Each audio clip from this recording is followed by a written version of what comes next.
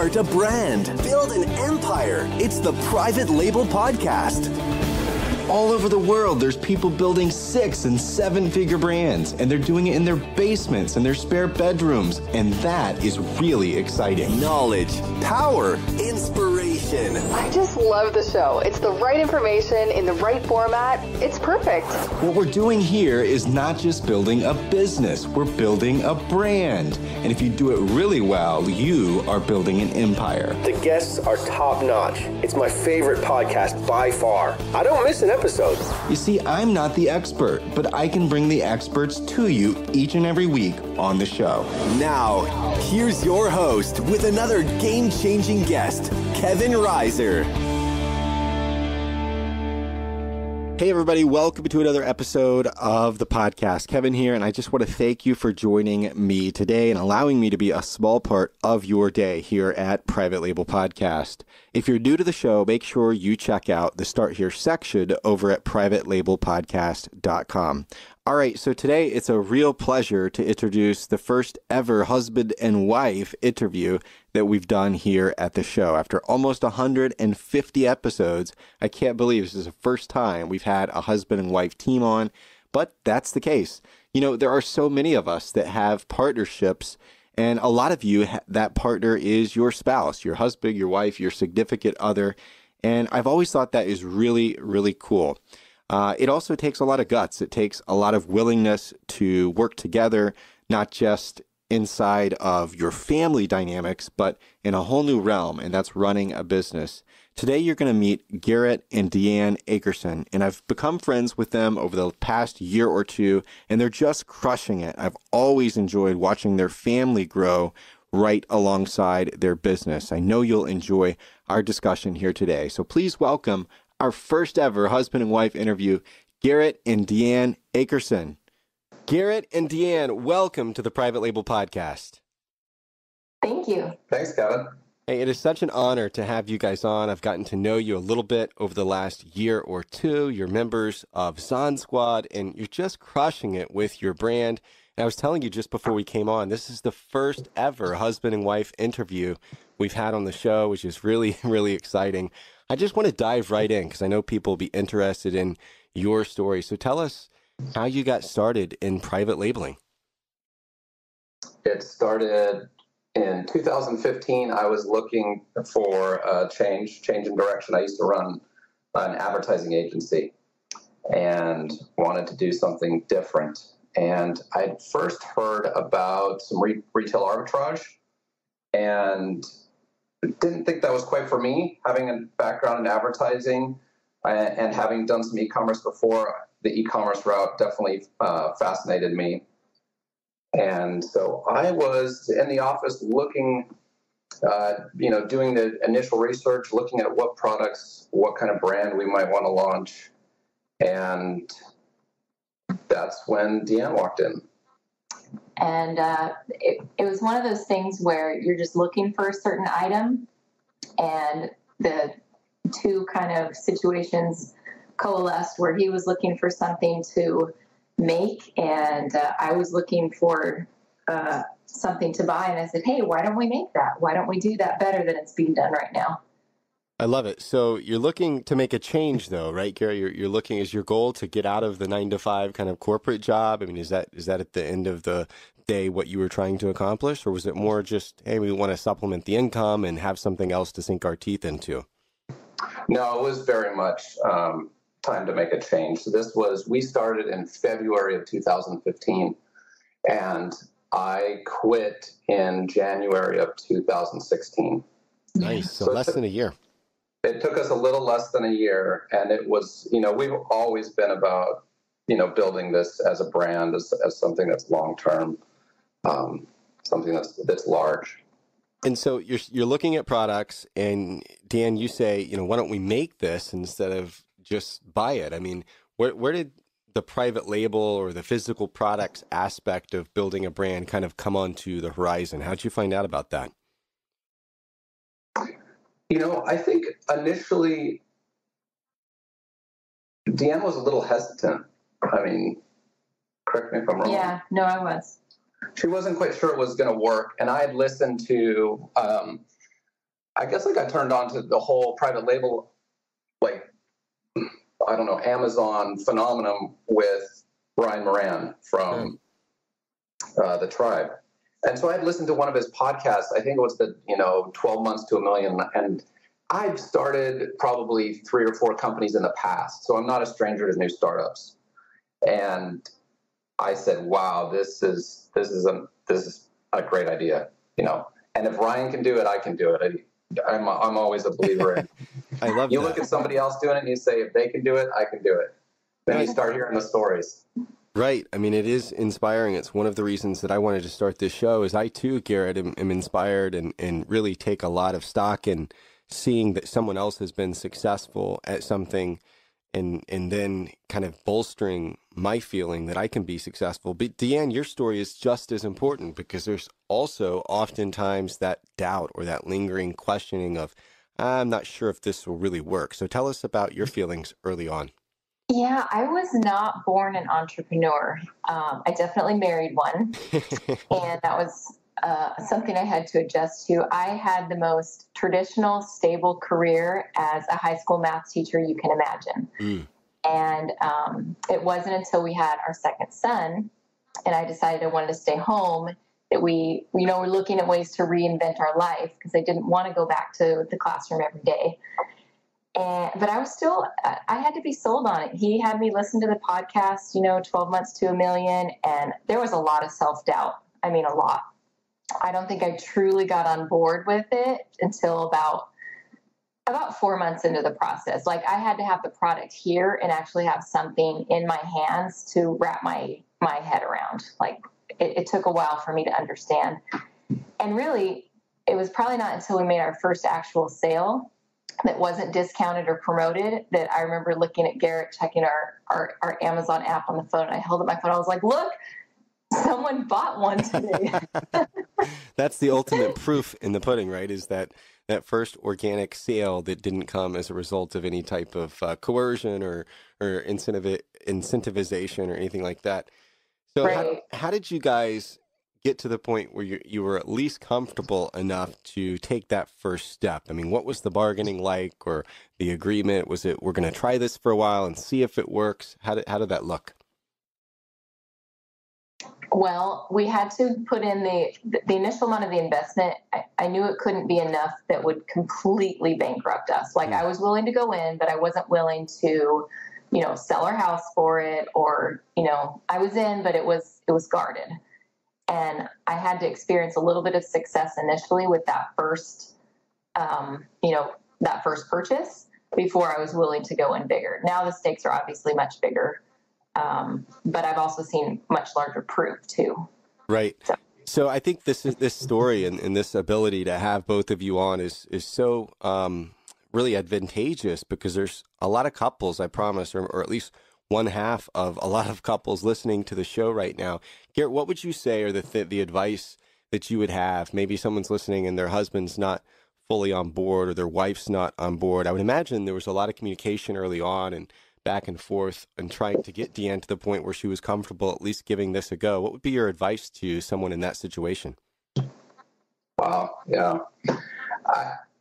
Like Deanne said, I've always had the entrepreneurial streak, so it's easy for me to start things.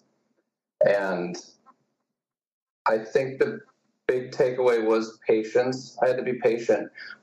Our brand, we're in the clothing space and apparel. And so it was very much a mom-driven brand. So I needed, it was a partnership from the very beginning.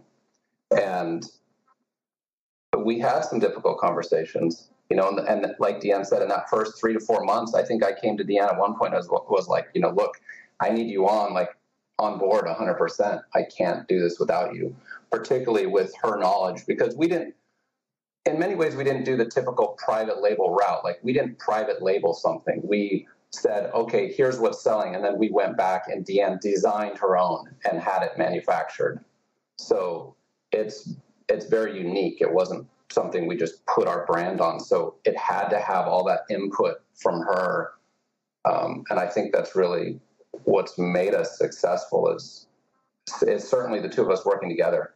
Deanne from the brand, from building the product and then looking at it and saying, you know, this is what I would want, because it was very much our stage in life is what this came out of. And so, yeah, I would say really it was patience and, you know, just being open, communicating with each other, and then, you know your spouse. For Deanne, it did take a while. It took proof. And our first product didn't do that well. I mean, to be honest, we barely broke even. Deanne was looking at me after the first product going, I don't know if this is going to work. And I was still 100% no, we're going to make this work. So I was like, wait, if that product didn't work, well, we got to launch something here. So we stayed in the same niche, but we launched our second product, and that's when things really took off. But adding on to that, I think what really helped him to convince me to be all in and be supportive is we had to divide the duties, and I had to actually take over certain areas where I was responsible. Otherwise, if it was him running everything and me just kind of like giving advice here and there, I would have never been all in. It wasn't until I actually, like, we divided the duties and I was in charge of, you know, these aspects of the business. That's when I truly got on board. Yeah. I love that. Yeah. I think it's so important too, right? I mean, not just with the husband and wife team, but with any team, is for it to be a true partnership. Each partner, each person has to have ownership of things to feel like they're really, you know, a part of the team, right? So my question is, how did you divide those roles? Was it things that you naturally were better at versus, or was it just, okay, you're going to take this and I'm going to take that? It was a little bit of both. I mean, there were definitely some areas where he's naturally more inclined to do, you know, all the software tools, and I'm much more inclined to work with the actual product innovation and the suppliers. So that was a very easy division. But then other things we just picked and said, look, you've got a lot going on. Why don't I take the logistics? And, you know, there's been a little shifting here and there too. So in a lot of teams, you know, one person is the more creative mind, another person is more analytical, more data driven and numbers driven. Does it break that way for you guys? I don't know. I don't think so. I think we both are pretty analytical. He enjoys the using the tools more than I do on the computer. But as far as, you know, looking at numbers, I'm a former math teacher, so that I'm pretty good with numbers. I think the difference there is we looked at, you know, we kind of did that whole, you do the huge map, you put it all up. In fact, we put it on our kids' easel here. It's still behind us. I can look back and see it right now. And we just put down everything that had to be done. And then we kind of, you know, circled, okay, you take care of this chunk, you take care of this chunk. And my background is in, you know, marketing and advertising. So I took more of those sections. Deanne took more of the product design and development sections. You mentioned that you guys designed a product from scratch and or improved upon an existing design. Did you know right away that's what you wanted to do as opposed to the more traditional product selection? No, that was kind of the bit where I was just shopping for a certain product and kind of stumbled into the idea. You know, I'd ordered half a dozen different ones and just couldn't find exactly what I was looking for. And then the idea came, well, if I took this aspect of this one and, you know, this one of that one, I could, you know, create what in my mind it was the perfect product. Nice. So talk us through that process a little bit, Deanne. That's definitely a more complex and longer process than most of us as private labelers do. It's not as simple as going to Alibaba and interacting with a manufacturer. Give us the highlights of designing a product and then having it manufactured. The very first one was not all that different than just private labeling. I had a product in mind, and when I went in, and I did find my first suppliers on Alibaba. Since then, I've learned some trade shows I can go to meet them as well. But I contacted them, told them what I was looking for, the key things I wanted to improve on, and you know, then they sent me samples back, and it ended up not being a hard decision. One supplier sent me something that was like awful. I actually took it out of the package and I put it in the trash afterwards. It was so bad. I didn't even want to donate it. It was awful. And then we went with the other one. So, like the very first product didn't have an enormous amount of innovation. It just had a few things where I wanted to improve. And I was able to communicate that to the supplier just in words. I said, I want to improve this feature of the product. And they got what I was looking for. Since then, the designing my own products, it just comes down to more time in sampling. First, I send emails with words. I'll also send photographs, sketches, sometimes physical products, via DHL to them. So the sampling process can take a long time. It can take 6 weeks or more to start the order. And how are you coming across these differentiations, these improvements? Is it just through your own experience, or what type of research are you doing to find out what you want to improve upon? Well, it is, number one, how I think the product could be improved. I've learned, for better or for worse, that I'm actually not that unique or unusual. And so if there's some way that I'm using a product and, see its limitations or where it could be better, chances are there's a lot of other people who feel the same way. So that's my first thing. I do trust my instincts, but then I validate them by reading lots of reviews. I look at the reviews of similar items, and I just look for ways that other people also have been dissatisfied with products. So I spend plenty of time reading 1, 2, and 3-star reviews. Yeah, that's definitely a great way for some good feedback. Now, Garret, you said that the first product wasn't a runaway success. Tell us about that. No, it wasn't. I mean, if you're familiar with the grind, as we like to call it, where you're trying to get to the, that 20 sales a day, it never hit it. It still hasn't to this day. I think maybe we do 15 on a given day.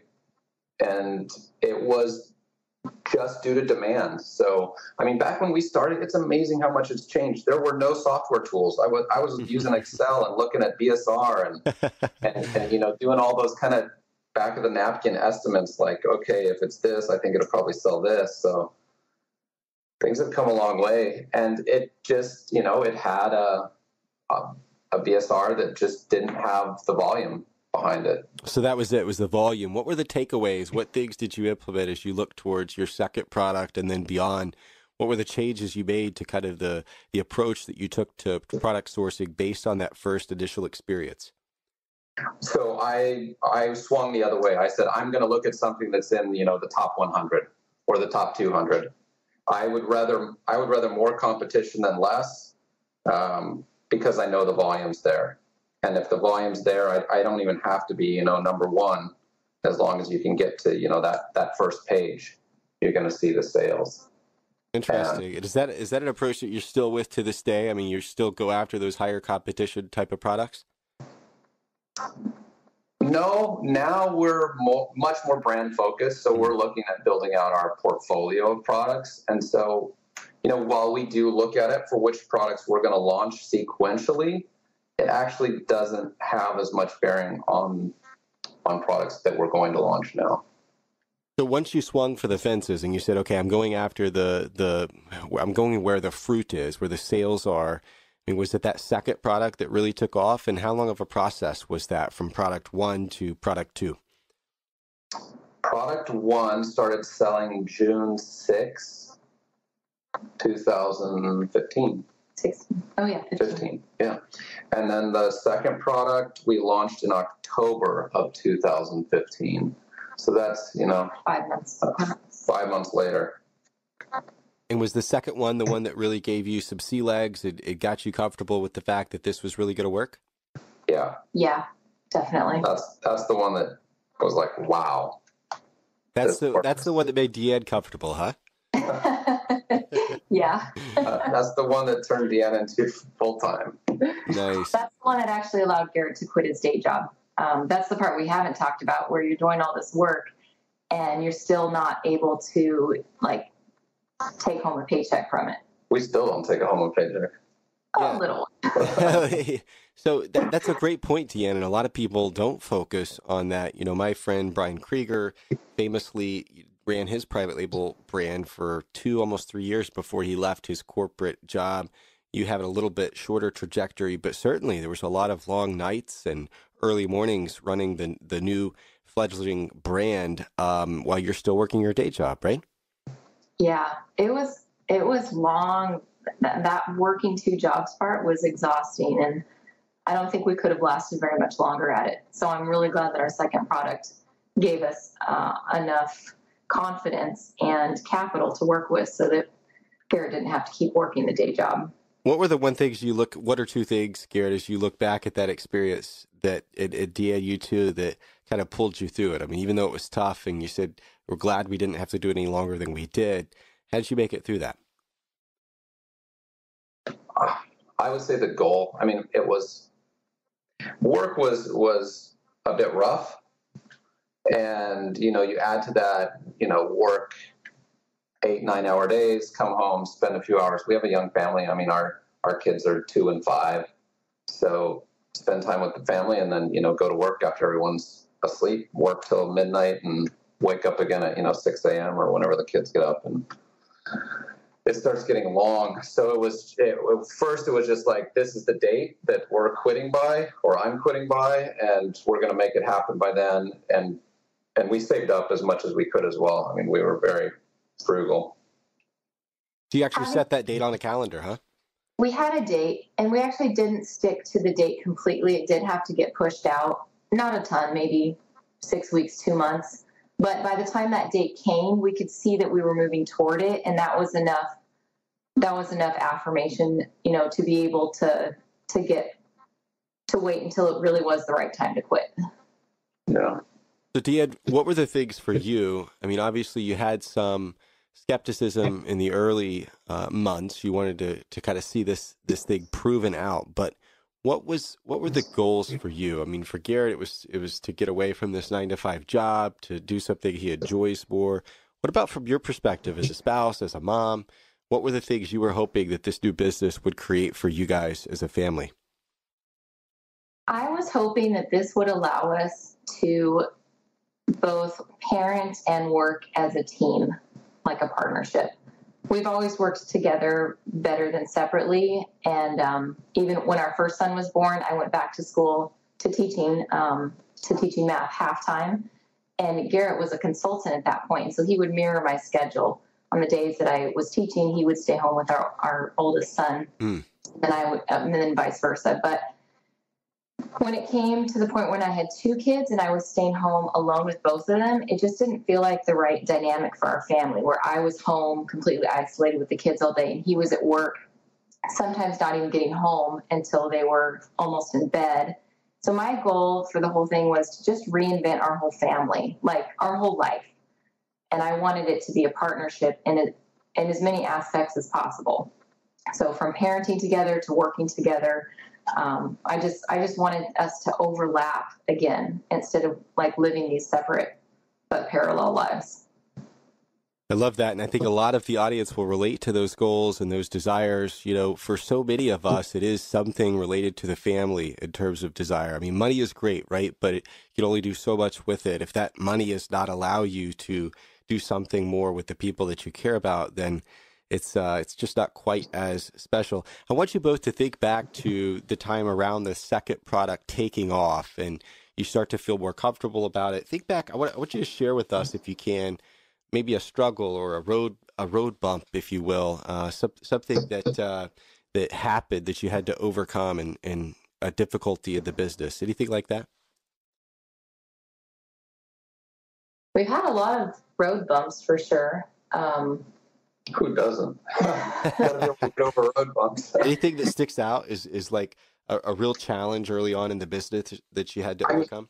I would say the first challenge was that first product. I think a lot of people would get discouraged. It's pretty easy to launch a product and it's not going to do anything. I mean, it's not just launch a product and you're going to reap rewards, particularly if it's, low competition and just low volume. So that was a little bit like, okay, is this really going to work? We had some doubts there. And then I'd say probably the second big one was maybe the manufacturing issues. Yeah, we had an error where the product didn't turn out to specifications, and it really impacted like our ability to sell it, and cash being tied up, and it was just kind of a general overall disaster that we had to work through. But looking back, it helped us to put in a lot more systems in place that should have been in place, like a purchase order that was really specific with tolerances, with as much information as possible right there at the beginning. Before I was just emailing my orders in, and I didn't really have like even something as simple as a purchase order. It had me start working with an inspection team locally in Asia. I've used Asia Inspection, also V-Trust, also Intertech for inspections. And so like the things it caused us to do were positive. And, the amount that we actually lost in that first little snafu isn't enormous. So, but at the time it was definitely a headache. I mean, no, it was more than a headache at the time. It was worse than that. But looking back, it seems like it was a headache. It was bad. I love the learning lessons, though, that you just shared there, Deanne. One follow-up question about your purchase orders now. You mentioned tolerances. What do you mean by tolerances? How does that work? It's like what I'm willing to accept. Like, here's the standard for my product, and that can mean like dimensions, weight, how it actually works, to what you will allow. Because nothing can be manufactured exactly the same. Like, there's always going to be a certain amount of margin of error, no matter what you're making. I don't care what you're making. There are tolerances involved.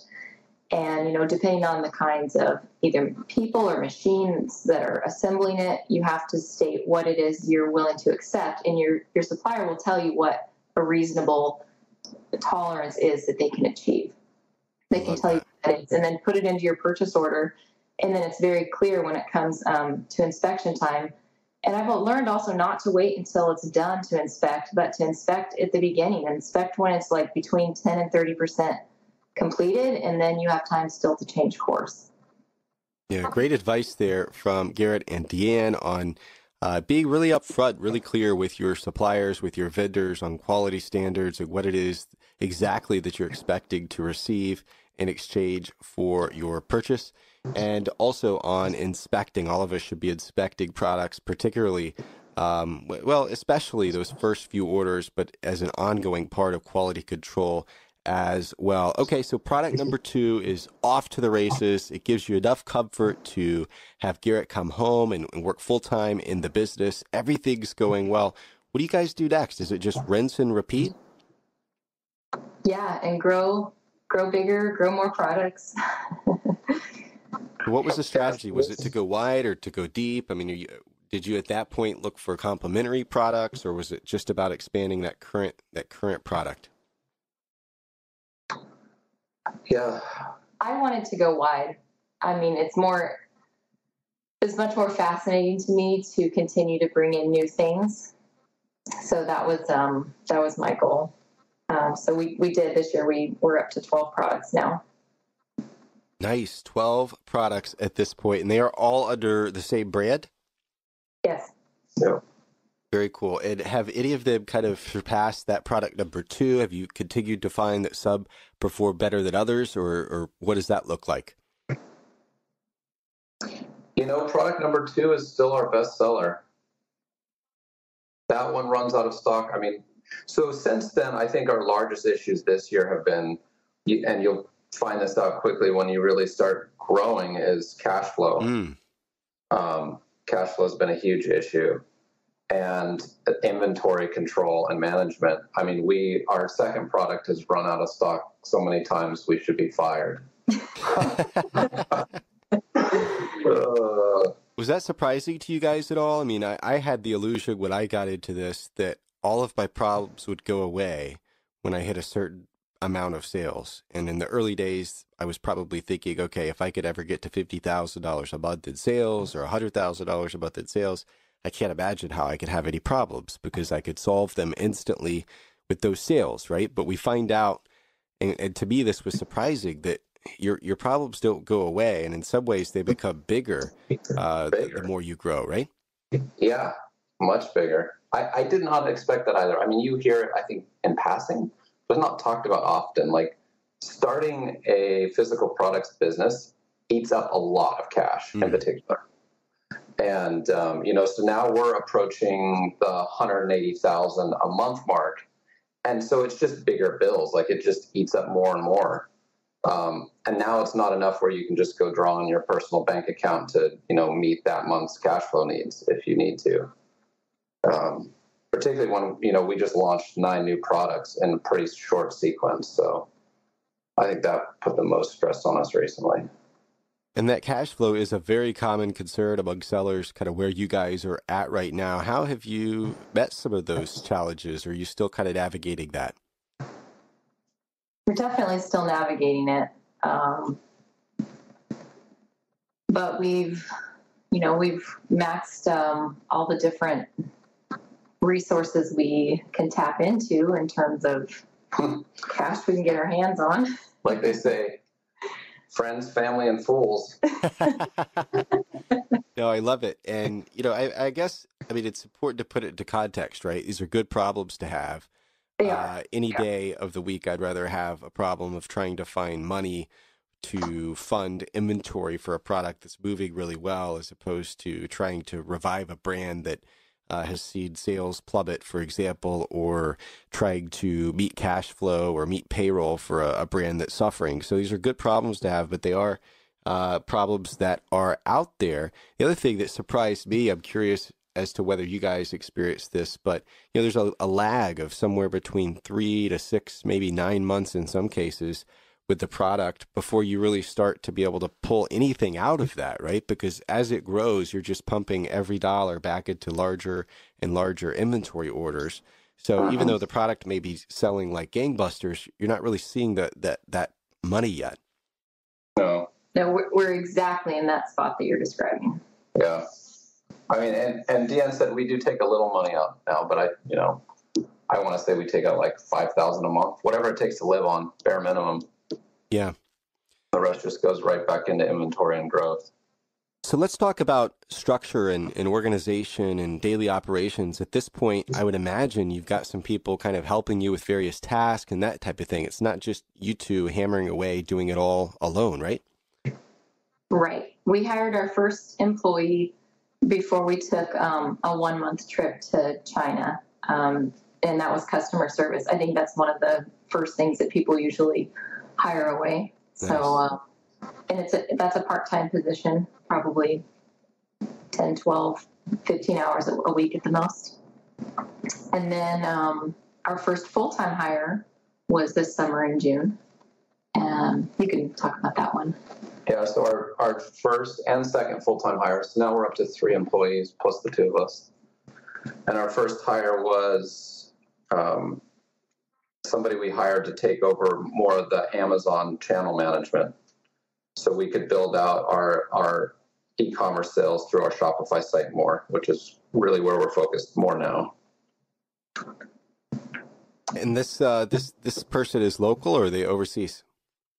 So local. This was somebody that I had worked with before, and you kind of meet those individuals where you say, man, if I ever start, at least for me, I'm always looking, like, if I ever start a company, I'm going to hire that person. Like, right. here's my all-star team.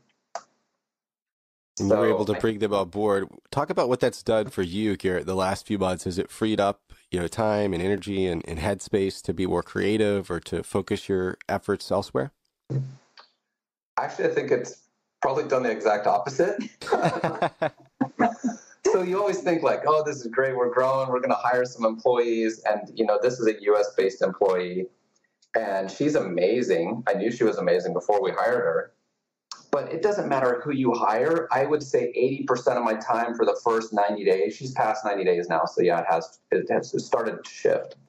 But those first 90 days in particular, that's like 80% of your time, if you're doing it right, is all that just basically you have to train that person and put in all those systems in place and divulge all of this information that's just stuck in your head.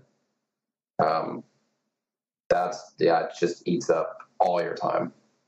So I think we're just now starting to see the change where he has more time to work on leading in our brand and our business instead of just the daily grind of tasks. Right. I think it's an important point, and one that's often overlooked when it comes to outsourcing or hiring, is that it's an investment, right? It's not an immediate return. As you said, if you do it properly, you're training that person, you're looking for ways to improve, you're putting in place processes and systems. So it is an investment, and oftentimes it is some time before you start to see that return. So you brought up something interesting, which is focusing on other channels outside of Amazon, something I think every wise entrepreneur, every private label brand owner at this point should be doing, or should at least be starting to think about. At what point did you guys know, or did you know from day one that that was going to be part of the strategy? We knew from day one. We were all about not just starting a lifestyle business, but building a brand that we can build to 10, 20, 30 million, maybe even 100 million someday. So from day one, we had an e-commerce store that was up and running. I felt like it helped, bring some legitimacy to our brand as well. Because if somebody finds your brand on Amazon and they Google you and there's nothing, then that's not very good. So. Right. So in the early days, though, it probably wasn't as much of a focus. It's now become more of a focus. What types of things do you guys do to drive traffic and sales on your Shopify storefront as opposed to the sales that you generate on Amazon? I would say 90% of our traffic is all driven through Facebook. I mean, Facebook is just phenomenal now for being able to target, micro-target, and I think for e-commerce, it's certainly the platform right now. Instagram, we tried Instagram and the ROI just hasn't been there. And, I'm Google certified, so I've run multiple AdWords campaigns before on the Google search side and worked in SEO and all of those. I mean, not to discount them, and we do use Google AdWords as well, but Facebook is just so much more powerful, at least in our case, for targeting our audience. And is that stuff you've been able to manage on your own, or have you reached out for help? Do you have somebody kind of managing those ads? That is something I've done internally. So going in and building out all of your custom audiences and your retargeting and all of that we've done that all in-house. We do have help writing content. So, we have a blogger that we work with, and we have someone who does a lot of our social media posts for us. But as far as all the promotion and advertising and targeting, that's been me up to this point. Nice. And so any exploration beyond Shopify at this point? Are you on other platforms? Is that part of your strategy going forward? No, not anytime soon. One channel at a time. I think Amazon, we've got pretty dialed in, and our next channel is entirely focused on Shopify and e-commerce there. We've talked about doing brick and mortar, but I don't think you need to. I mean, you can grow a brand easily to 10 million a year just through e-commerce built on Amazon and Shopify. Very nice. Guys, this has been so enjoyable. So many golden nuggets. I want to get into now our Empire Builders round and then talk about some of your goals for the future. Let's take it up a notch. It's time for the Empire Builders round. All right, first question. Is there a book that you have read that's had an impact on either your personal life, your business, or both? Did you think of one, Deanne? No. There's so many good ones. I would say The Power of Now by Eckhart Tolle. Great one. The Power of Now by Eckhart Tolle is Garrett's recommended read. And Empire Builders, if you'd like to check that out or any other book for that matter, just go to privatelabelpodcast.com/book.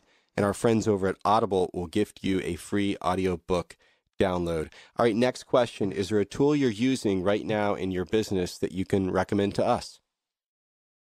We're just starting to see some great results from Facebook video. It's been talked about a lot, so we kept wanting to do it. So we just are in the middle of launching a couple different campaigns using video and retargeting on Facebook.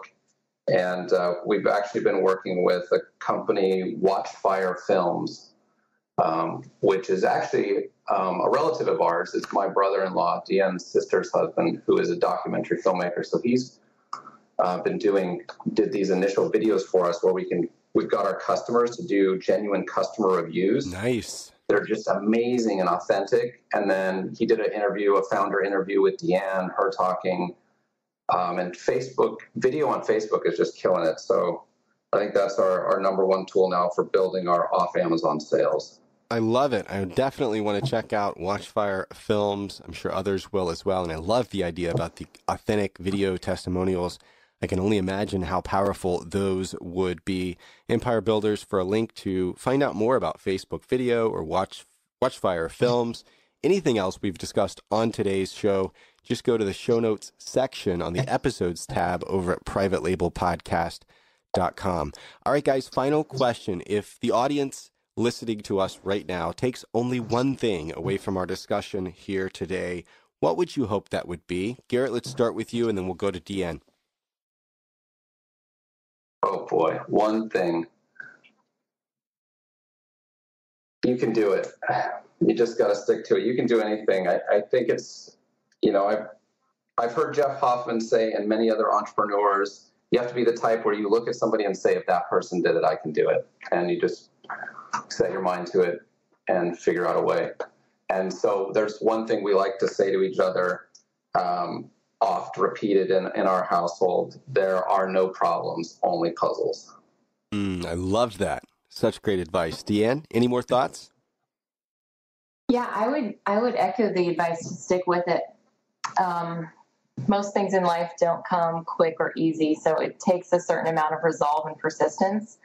And, when you're in that space of having to persist, it can be helpful and I heard this at a conference last year I was at, but to look forward and measure backwards. So instead of, comparing yourself to other people that you want to be, or, business or brand, look where you were a year ago or, 6 months ago, and let that fuel you as you persist and, keep working hard to get to the next level. So great timeless advice there. Stick with it and look forward and measure backward. I got an email from a listener just this morning who was kind of skeptical about not just me or the podcast, but just this whole industry that we're all a part of as a whole. He said, it sounds like a bunch of get-rich-quick stuff to me. And I couldn't help but laugh as I read the email before I responded, because it's anything but get-rich or quick. And I thought of all the many people, the many hardworking people, the brand owners that I know and that I'm privileged to get to know. And you guys are an embodiment of that. It's not about getting rich quick. It's about lots of diligent hard work and effort and doing the right thing over and over again long enough to see the results that you experience. You guys are just the best of the best. Thanks so much for coming on and sharing with us today. Oh, thanks for having us. Yeah, thanks, Kevin. It was fun. All right, so what did you think of Garret and Deanne's story? I tell you what, just so cool to see the way that they work together as a team, not only with raising their family and all the cool stuff they're doing there, but how they channel those same synergies and just an incredible work ethic and respect and admiration for each other and just crushing it in business. I'd love to know your thoughts, and you can leave those for me in the show notes section on the episodes tab over at privatelabelpodcast.com. If you're looking for actionable tips and tricks to get into your own private label business or to take your business to new heights, don't miss an episode of the Private Label Podcast's Listen and Learn. Each Wednesday, we'll tackle a topic to enhance and improve your private label business building skills.